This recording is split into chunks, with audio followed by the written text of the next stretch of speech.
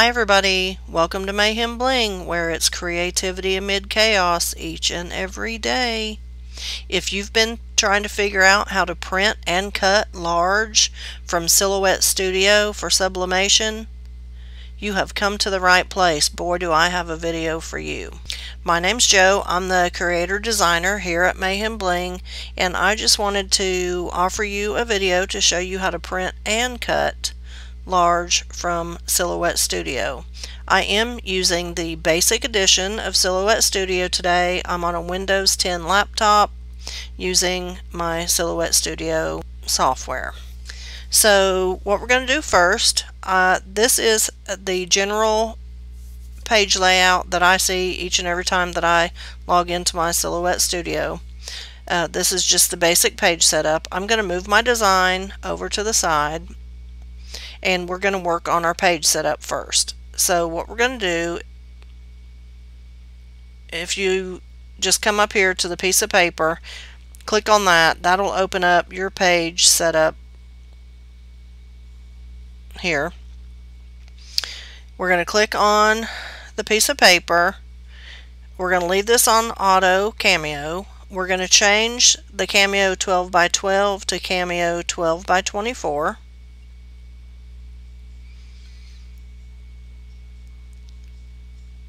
And then we're going to change the media size to custom. Once we have it changed to the 12 by 24 inch mat on the media size, we're going to choose custom. And we're going to change that to 11 inches wide by 17 inches in height.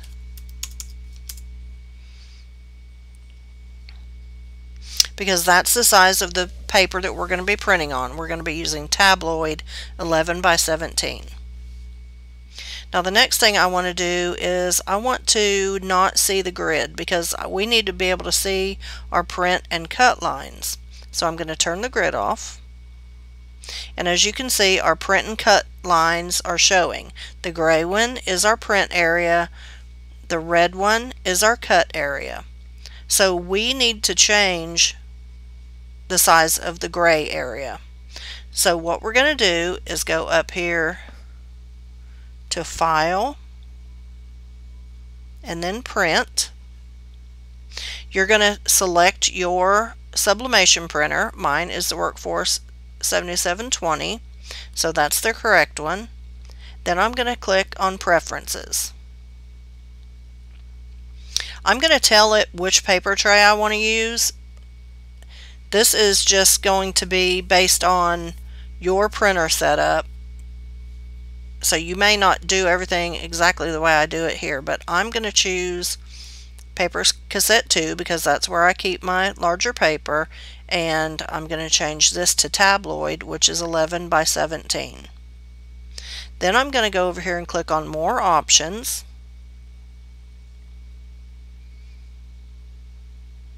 Document size is 11 by 17.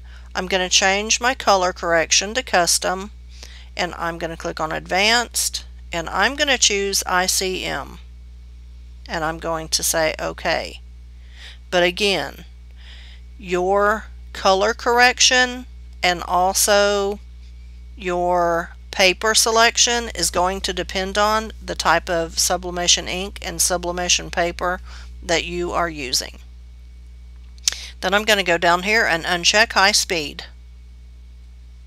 I'm going to click OK, and then I'm going to click Apply. Here's where the magic happens. We're not going to click Print from here. We're going to click Cancel, and if you'll keep your eye on the screen, you'll see the gray box change sizes. When I click Cancel, now when I zoom in, the gray box, whoops, zoom in, not zoom out. Now when I zoom in, you'll see that the gray box and the red box are the size of the paper. So that expanded our print area to larger than the 8.5 by 11. Now we have to do the setup for cutting. So we're going to come over here to our registration mark tab, and we're going to click on that. We're going to click to turn the registration marks on. And as you can see over here, now the cut line has moved in about a ½ inch from the edge of the paper. But we can change that to get the most use out of our real estate of our paper here. And right up here on Inset, we're going to take this slider and we're going to move it all the way over to the left. And as you can see, now the cut area is about a ½ inch or so, so we gained a little bit of space. What we need to do is make sure that our design, our image, is in between all of this stuff. It can't be here in the hatch marks. It needs to be inside the print and the cut area. So let's finish setting up our page. We're going to go back over to our page right here, click on it, and we're going to go right down here and change the orientation from portrait to landscape. That's going to flip our page around here, our mat. And we all know that if we're printing and cutting for sublimation, we have to mirror our image. I don't mirror my image in my printer software. I mirror my image because I like to see on my screen what I'm going to be printing. So you can right click and flip horizontally, and then we're going to bring that over onto our page. And I'm going to zoom in here so we can see it a little bit better. I can actually close this out. We don't need that anymore. And so now what we're going to do is just expand our image so that it fits within all the parameters of our page setup.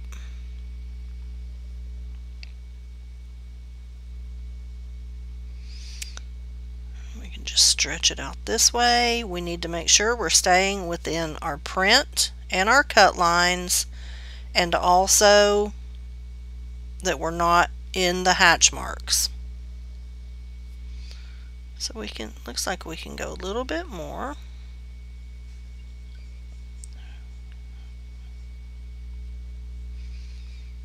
And then I'm going to move this down just a little bit.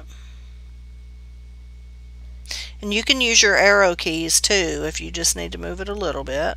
Your arrow keys on your keyboard. And I'm going to click off of it so that we can see everything clearly.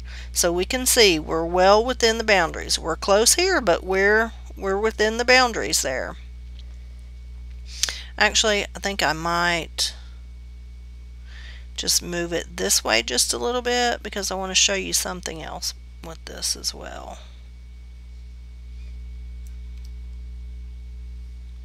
And click off again just to make sure we're where we need to be. Okay. Alright, so it looks like we have got everything set up the way we need it to go ahead and print this on our sublimation paper. So what we're going to do is we're going to go to File, Print. We've already done everything we need to as far as our preferences, so we're going to go ahead and just click Print. So it'll take a few minutes to process the printing. Okay, so once you've got it printed, you're going to place it on your mat in the orientation that you see on your screen.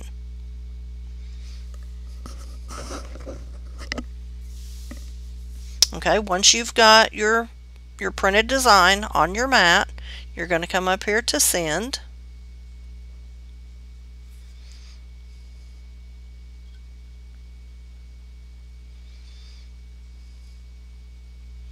And as you can see, it's just going to cut around the edge. If yours doesn't look like this, you want to make sure you just click on Cut Edge. You only want it to cut around the border of your design. Then over here you're going to pick what it is that you're cutting. And again, this is going to be determined, you know, each silhouette might cut a little bit different. I would probably choose I would probably choose image transfer paper, but again, that is on mine, and you can also set your material type as well. Like I said, this is going to be determined by your silhouette. I'm using Cameo 3, so mine might be a little bit different than your settings. Okay, so once you have your settings right and you've got your mat loaded and it's in your cutting machine, you're going to go ahead and do send. Now, I'm not plugged into my cutting machine right now, so it's not going to do that, but you're going to hit send and it's going to just cut the edge. Now, let's go back to design, because here's one of the reasons that I wanted to do this, how to print and cut. Let's say we were going to place this on some material, some fabric for something. Maybe we're making a banner or a flag or something like that. And if I wanted to sublimate this onto, let's say, HTV glitter, then I might want to cut out the shape, the exact shape of what it is that I'm sublimating. So to do your offset, you're just going to click on your design. You're going to come down here to the star that's got a star around it and click on that. That's the offset tool. Then you're going to come up here and click on offset.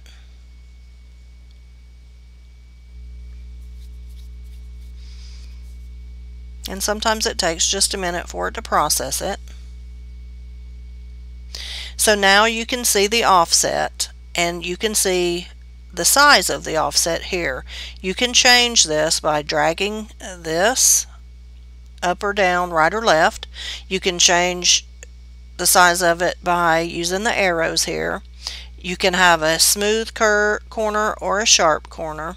I'm going to leave it just the way it is because my offset panel has been glitching, and I think it's because I've got my screen recording software running too.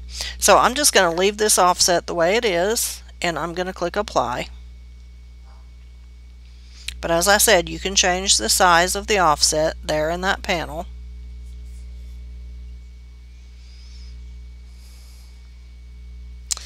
And now that the offset has been applied, I can just close that window out. And I'm going to come over here and I'm going to move my design out of the way now so we can just see the offset. Alright, so here we have the offset. And the first thing I see is that we've got this area here and a really small area up there that we don't need our machine to cut out. So we're going to get rid of those. So what we're going to do is we're going to right click on the offset part, and you're going to click release compound path, and now you're going to see that this has a little box around it and this has a box around it. So click off of it, then you're going to click on that little area and you see that just that area is selected, and you can hit delete and it goes away. You're going to click on this little area, it's going to select just that area and hit delete.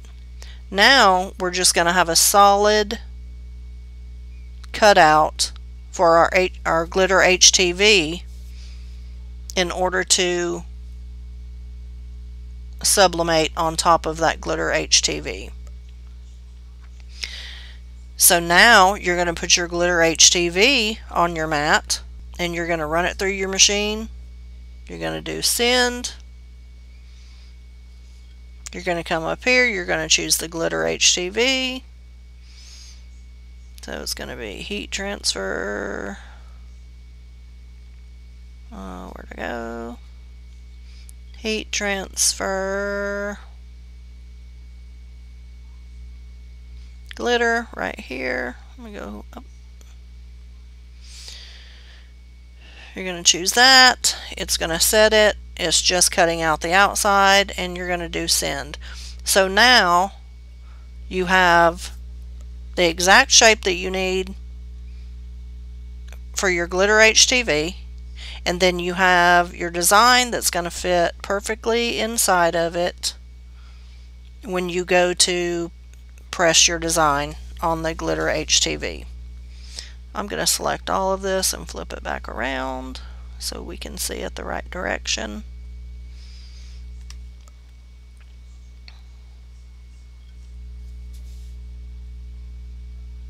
And there you have it. That is how you can print and cut larger than 8.5 by 11 using the basic edition of Silhouette Studio. If you would, in the comments below, please leave me a comment of what it is that you would like to learn how to do in the Silhouette Studio software. I am planning on doing more tutorial videos, and I would love to know what it is that you need help figuring out how to do it, or something that you've been trying to do and you're stumped. I would love to be able to help. I do know that there are more than one ways to skin a cat, and there are more than just the way I do it to do things, but I'm just teaching my way, the way I do things in my Silhouette Studio software. So if you have something that you want to learn how to do, please leave it in the comments, and I will be more than happy to do a video on how to achieve what it is that you're trying to do. And again, thank you so much for stopping by.